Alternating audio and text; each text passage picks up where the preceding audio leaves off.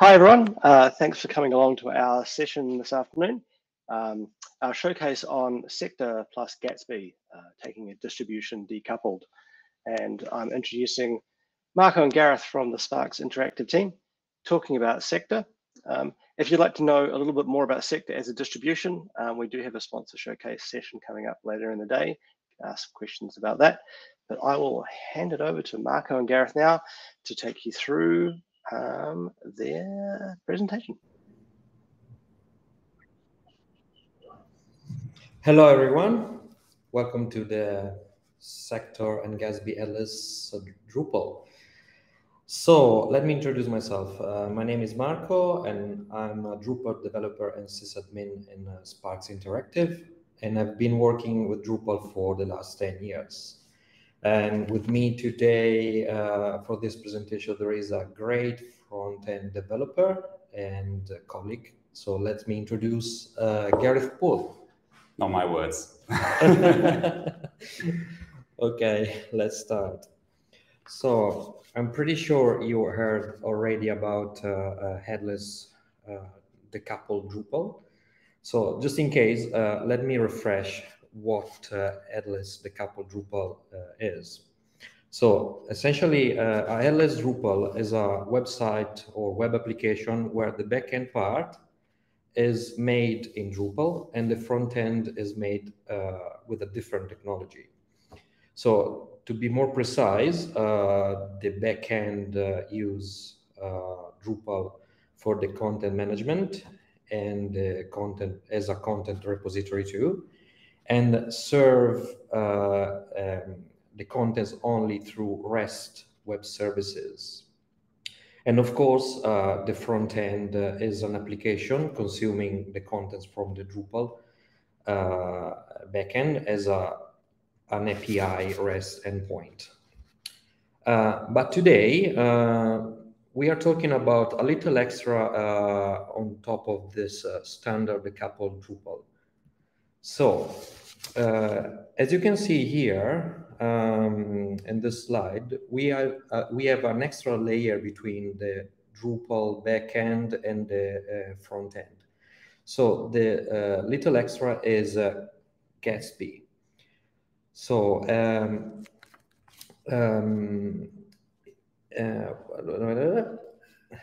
so sorry, I'm a bit emotional here.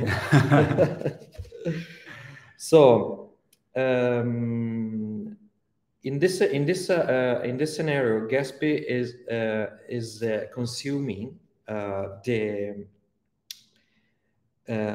so in this application, in the solution, we still have Drupal as a content management and is serving the as the previous serving the content as a REST API endpoint.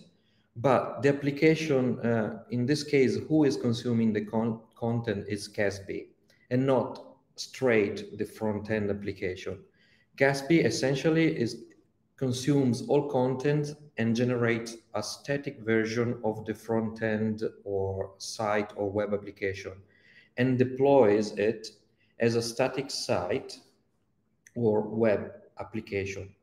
So our final front-end site is literally a static a site made of HTML, CSS, JavaScript, and of course all assets. But of course, if necessary, the front end can still interact with the third-party APIs, but also interact with the backend. For example, if the front end has to submit a web form, is able to interact with the backend through the the REST API. So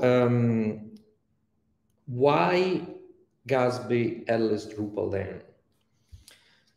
Okay, so there are many reasons, but I'm trying to summarize here the most important one.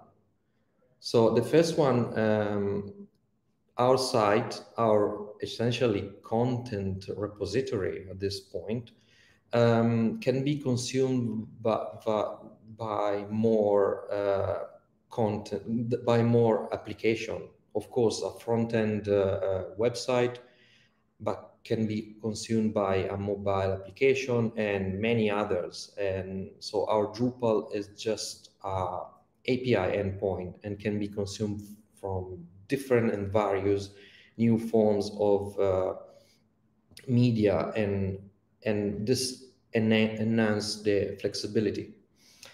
And also another important point is the diversification of the teams. Before, everything was made in Drupal, which is fantastic still.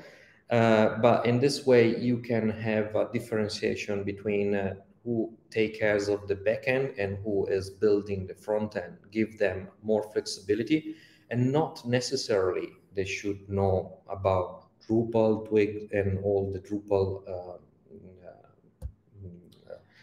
template system and things.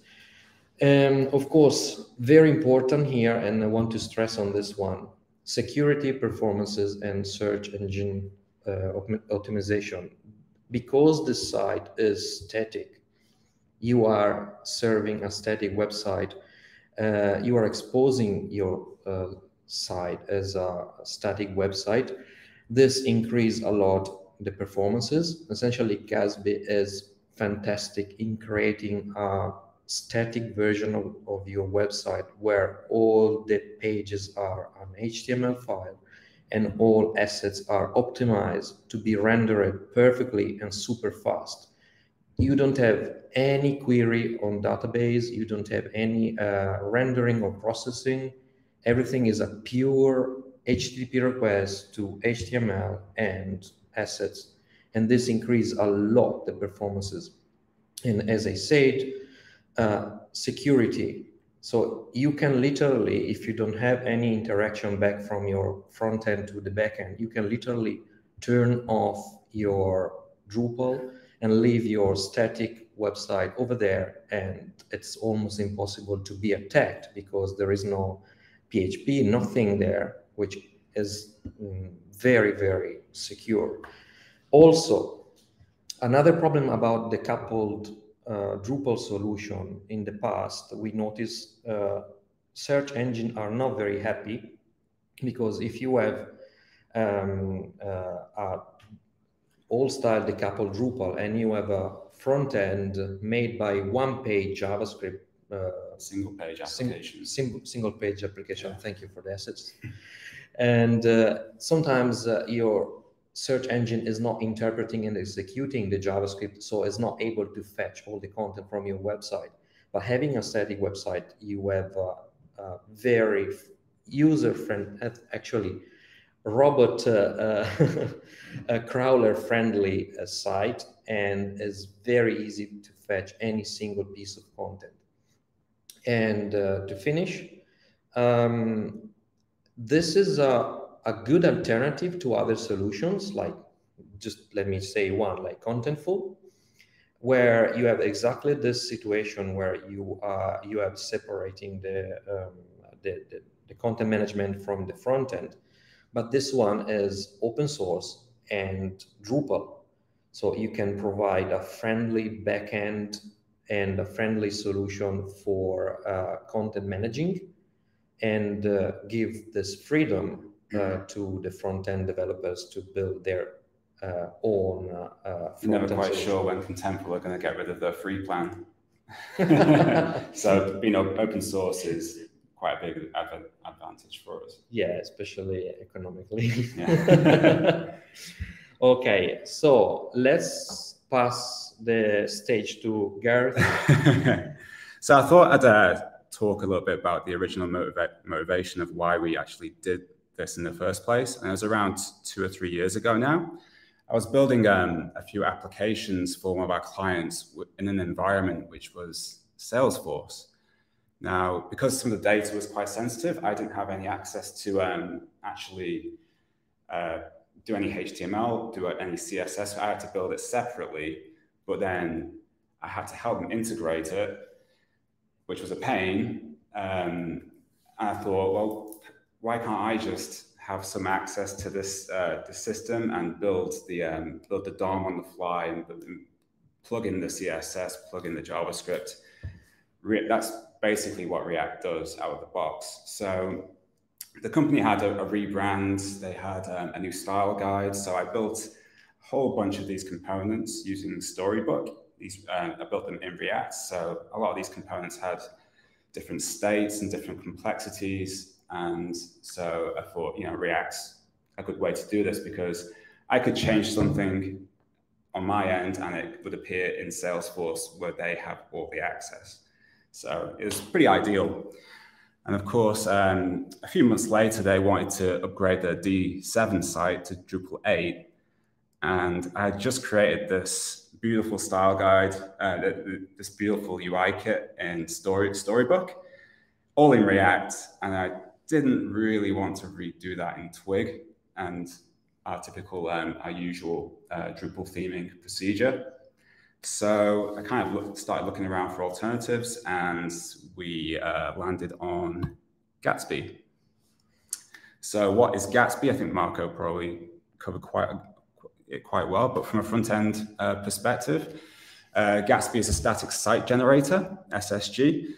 There's quite a few of them around. There's Next.js, there's Jekyll, there's Hugo. There's more and more coming out every week.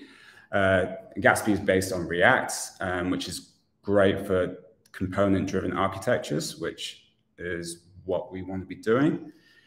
So Gatsby pulls data from, at build time, when you build a Gatsby site, it pulls data from APIs. It could be Drupal, it could be Contentful, it could be WordPress, it could be Shopify, it could be Spotify, you even have a plugin for. Yeah.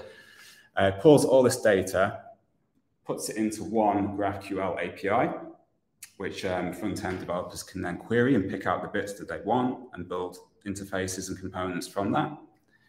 Gatsby generates static HTML, Marco said, CSS and JavaScript. We're not shipping React to the client. We're using Gatsby, we're using Node.js to turn React into HTML, CSS, JavaScript. And why do we choose Gatsby? In a slide, compatibility with Drupal, and this is the key really. There's plenty of cool frameworks, like Next.js is really cool at the moment, but this source plugin, so these source plugins is what you use to plug your data into Gatsby, and this makes it super easy just to, I'll show you. Okay, so in our Gatsby config, we just give Gatsby a Drupal URL, and we give it the, it uses the JSON API, not module, the core JSON API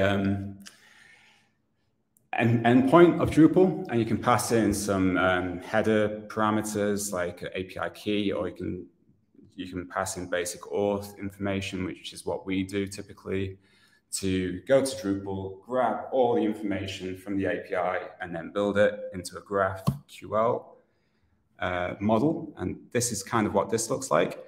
So if you look on the left-hand side, you can see we've got our pages, our articles, promotions, resources. We've even got entity queues up there. We've got all our media, and we run these queries. So I can just, you can see this. I grab the title, the node ID, the body, run the query. I get all the information. I grab this query and paste it into my Gatsby code. And I've got everything that I need. Pretty good. So performance, as Marco said, is a big part of why we chose Gatsby. Gatsby makes it incredibly easy for me to build a site with lighthouse scores like this. It really makes meeting our performance budgets a low effort task, which is what we all want for our users. We're not making any database requests from our websites. We don't need to worry about PHP versions or PHP speed if there's a rogue script which has gone haywire. Server performance, what Apache modules are installed, what version of ImageMagic's there, or things like load balancing I don't need to worry about anymore. I'm a front-end developer, I don't want to have to worry about those things, Not anymore. Gatsby out of the box gives us some pretty cool things like modern media formats like AVIF, which is a new image format, which is really, really quite good. It reduces image JPEG, the typical JPEG, by 25%. WebP, which is another, is 15-20%. Yeah. AV1, which is a new video format, and high efficiency video codec, I think that one is, which, yeah, you get all these things out free out of the box. Data prefetching, which is really cool. So with Gatsby, basically all your links on the page, as your links scroll into the viewport, it will go and grab the link, those web pages, the data, the GraphQL data from those in case you want to use it. So when you're clicking around, it feels super fast. It's pretty cool. Security is a big one. So it's completely static. So we don't have any /user. There's no attack vectors that you can't start running SQL commands with a query string or nothing. Select star or any of that. No brute force, no injections, nothing. Yeah. It's static. Yeah. And what we can do with our Drupal CMS is we can lock them down with things like basic auth. We can IP restrict them. And for Bird of the Year, which is a competition, a pretty big competition in New Zealand. New Zealand's a very big thing. It's once a year, and they don't make any changes to the site for most of the year. We can turn that server off, and the front end just stays. Yeah, front end stays static with the Drupal off, and stays there and just serve the site.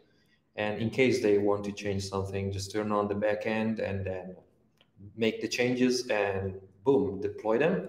So it's really good for like when critical upgrades come out. We don't have to rush to update these sites because they're all behind these barriers. Yeah, you don't care about patches or something because, you know, just... We do care, but we're not getting up at 4 a.m. Let's say don't care in that way, of course.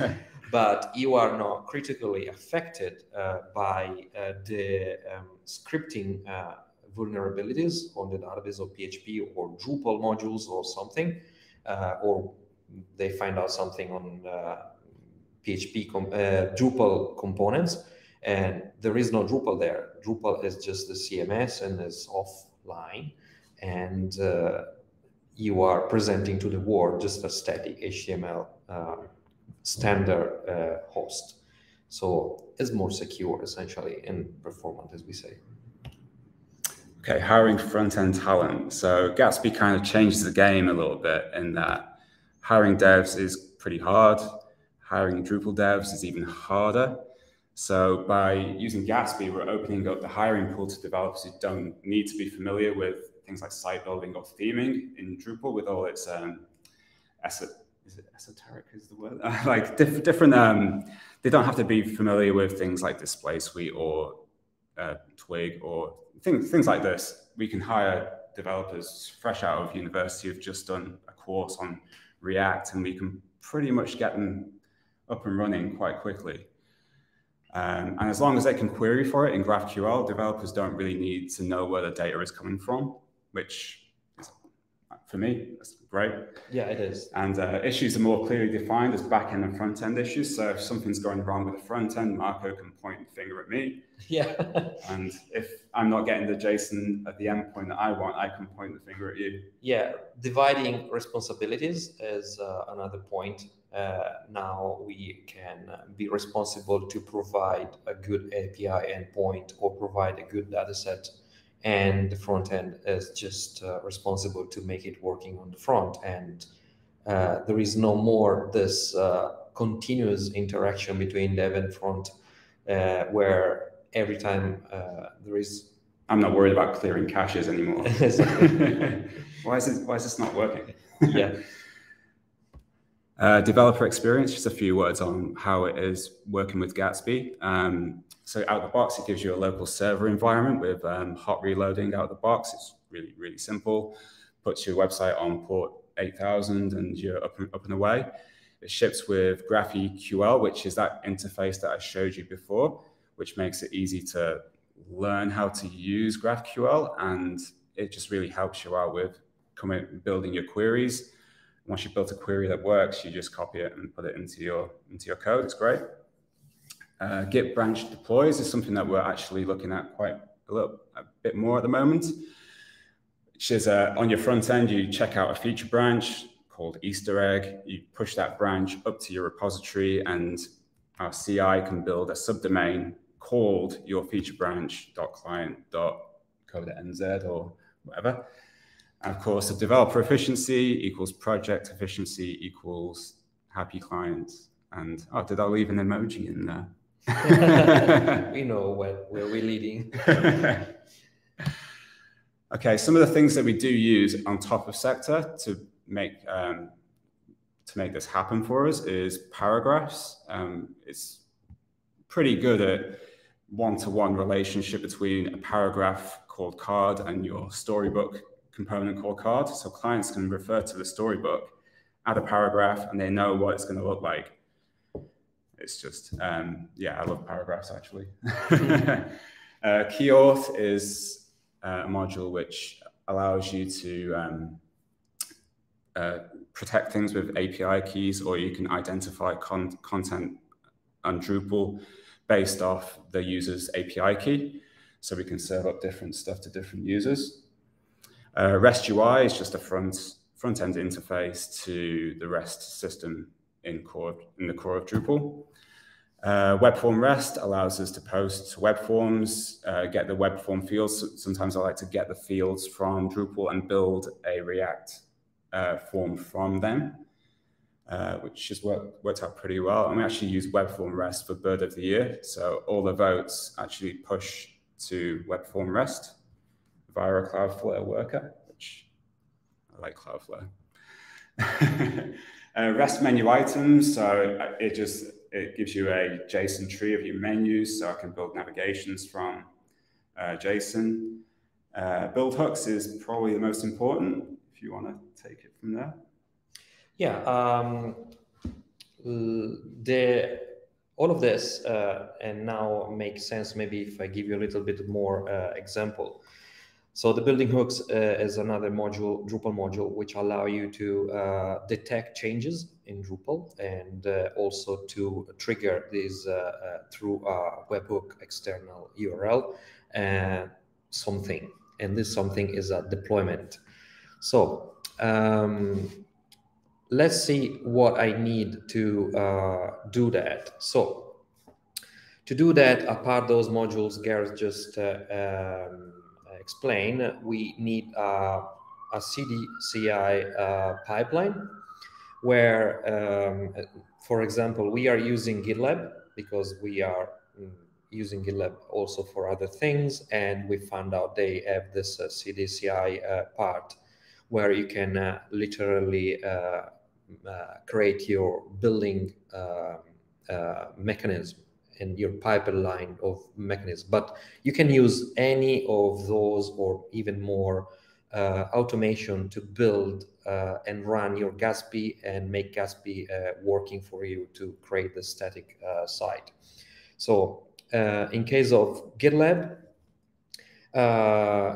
we are using GitLab runners. These GitLab runners, in our case, are Docker container. GitLab provides for you a Docker image where this Docker image is there listening through a reverse port and a secure connection. And when you hit through the webhook we mentioned before, so when your Drupal website is ready to deploy your content changes and so rebuild your static site, is hitting GitLab. And actually, I'll show you. So I have this little example. I forgot I have this video, but I'll show you. So you make your changes on your content. Oops. Sorry. So I don't know how to stop it. You make your changes on your piece of content. This is a standard page in Sector. So you make your changes, you save your node entity. Then on the top, you can see there is get detected, there is a change. And then you click this. This is the webhook. And this tells to GitLab to rebuild the static site.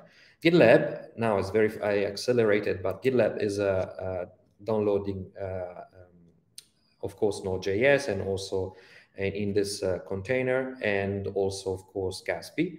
Then Gatsby is fetching all the contents from the Drupal, is generating all the image styles, all the HTML pages and everything. And in a blink of an eye, not really, but almost, is a rsync to the final destination. So, and this made your static site. So essentially, the webhook I mentioned before was to let your site send the information to, in our case, GitLab, and GitLab is using this runner which are Docker containers, essentially, where is all the time, each time you're deploying, downloading Node.js and then Gatsby, and tell Gatsby to fetch add all content from your site. Seems crazy, but it's like that. In the modern day, virtualization makes these things happen, and it's so cool. So, you want to take this? Yeah, sure. So as Marco said, that particular project would rsync the build files to an Nginx server, I think. But there are other ways of doing this. You can use things like, because everything's static, these are just files, you can put them on a CDN like Cloudflare Pages, Netlify, Azure, AWS, Google Cloud. And it's good having your content at the edge, because people in London are going to get a European copy of your website. People in Australia are going to get an Australian copy of your website. And with Cloudflare and Netlify, they do all your cache and validation for you. And it's really just crazy easy. And of course, you get the performance benefits of being on a CDN and security. Yeah, exactly. So we're looking to look a bit more into this next year and start moving our static sites over to the edge. Essentially, your site will be double cached because essentially it's already static and pre-compiled by Gatsby, but also you are serving it.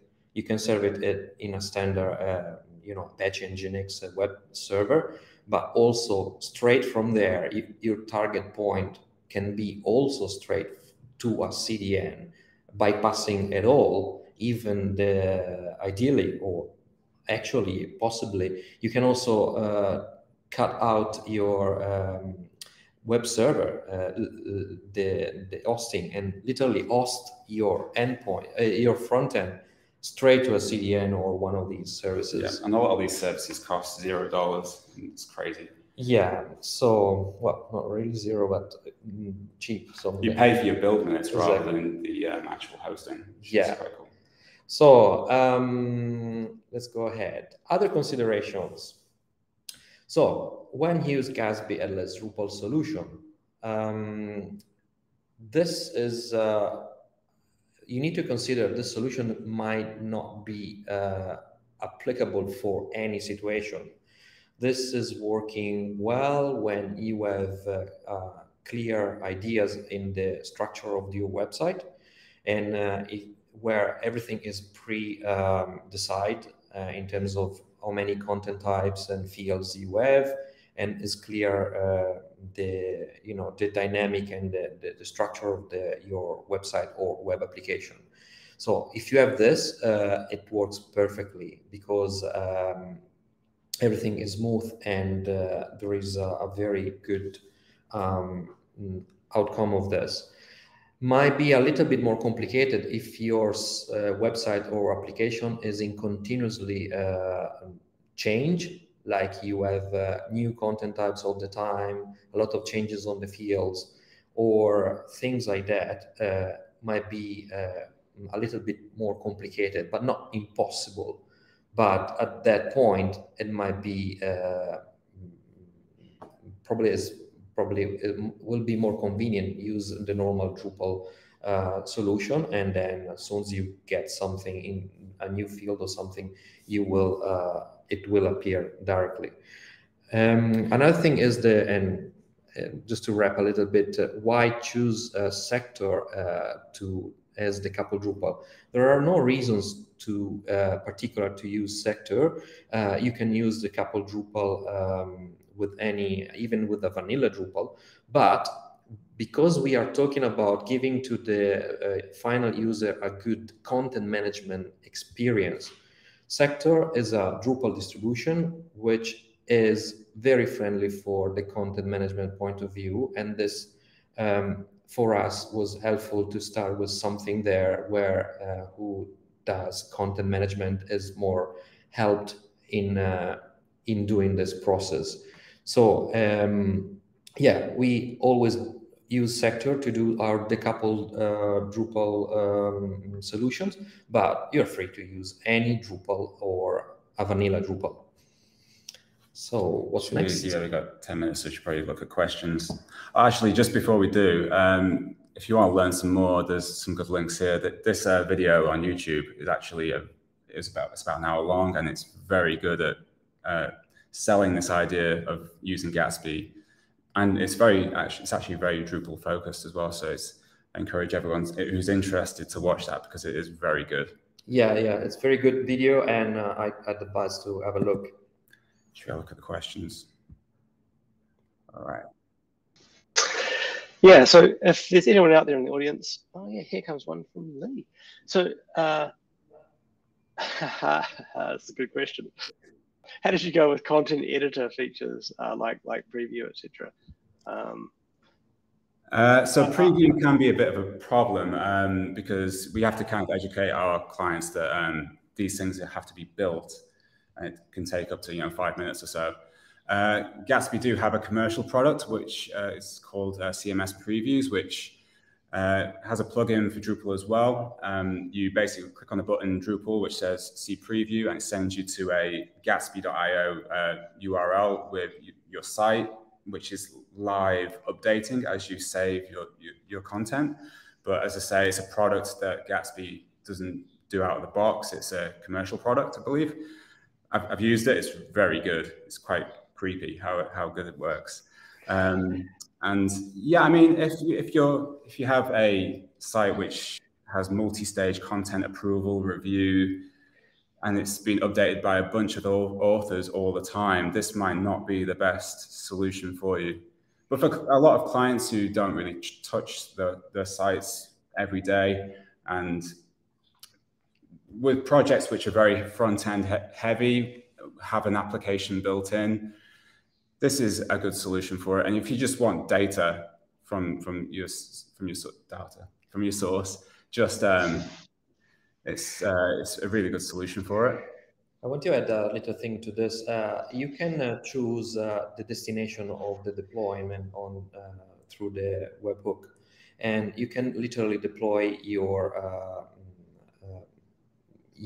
let's say preview or your testing site in a different target. So you can preview essentially. If you're happy with all your changes, you can switch and say, I want to deploy to the UAT version of the website, and Gatsby will build and deploy over there. So you're free to navigate all your changes, do share for proofreading and something like that. And when you are ready, you can just choose deploy to production, and then Gatsby will deploy over there. So essentially, it's just the waiting time probably of saving and refresh compared to waiting 3 minutes. The last website were built in 3 minutes. Yeah. And that was Bird of the Year, which has tons of images. And it creates different versions of those images all in 3 minutes. It's pretty quick. It's a different approach, just education. Actually, no, it's one of the sponsors of Build Hooks has just left a comment, which is pretty cool. We're kind of looking to extend Build Hooks to support GitLab, their API, so we can actually show our clients when things are being built through the GitLab API, which is pretty cool. Nice. Just a question there from Jonathan. Have you tried Gatsby Cloud? I have. One? Yeah. It's, like it? Quite an impressive product. Yeah, I've actually done a one-on-one with one of the sales guys about what they could do for our use case. I'm not sure how they switch on some magic cloud things with the product, but they managed to get build times down to under a minute sometimes, which I don't know how they do that. And they do the whole branch deploy thing as well. So you push a branch and it deploys to that branch dot your site. I like it. I think I do prefer it to Netlify, but I do like what Cloudflare are doing at the moment as well. And how big of a build have we done, or have you done rather? Sorry. How big of a build? I mean, how many pages? For a large content site, is the build time prohibitive? Not so much. It really depends on how much images are, because that's where the CPU is used, creating different. Because we create an AVIF version, a WebP version, a JPEG version, all the images are different sizes, so it's all responsive. It's more about your media than page number. But I guess if you're getting into over a few thousand pages, you might start to notice some problems. But actually, Gatsby have just a month ago launched Gatsby 4, which has deferred static build. So if you host with them or Netlify, if you go to a page which was created 2 years ago, no one's been on it, it doesn't build that page at build time. It'll build it when someone visits it.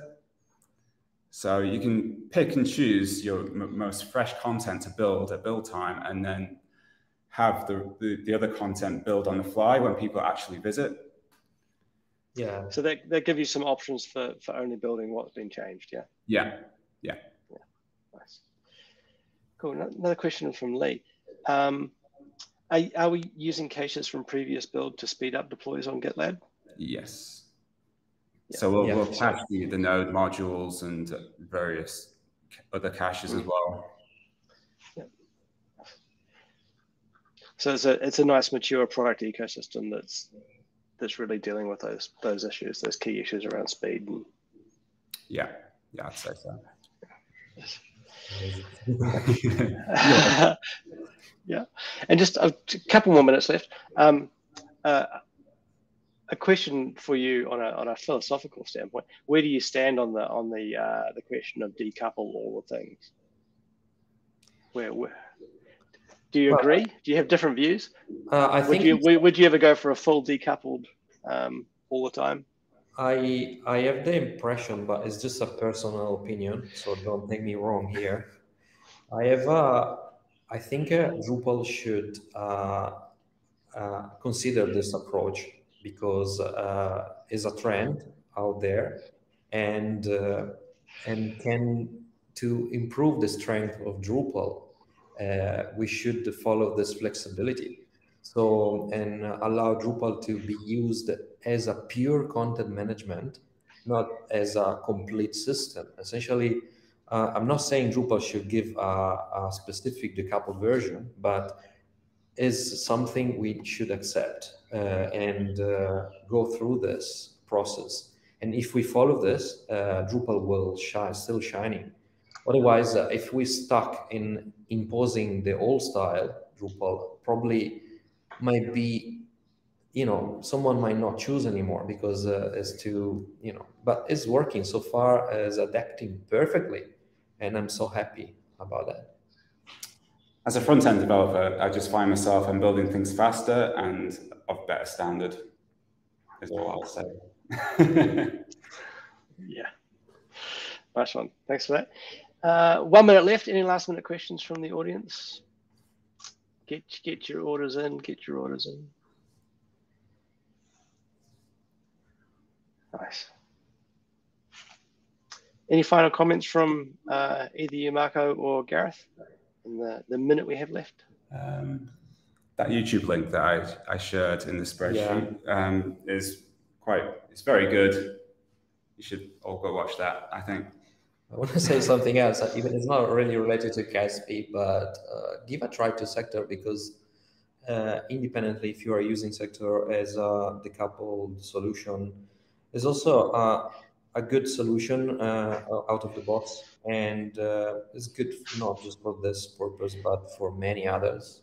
But I like it. And yeah, I think in the next year or so, we're going to do some more with Sector to make it even more approachable with this approach, whether it's Sector headless or maybe whether we branch off or not, we're not sure yet. But I think in the next year, we want to do more of this sort of work, and yeah, clients want fast websites, and that's what we want to give them.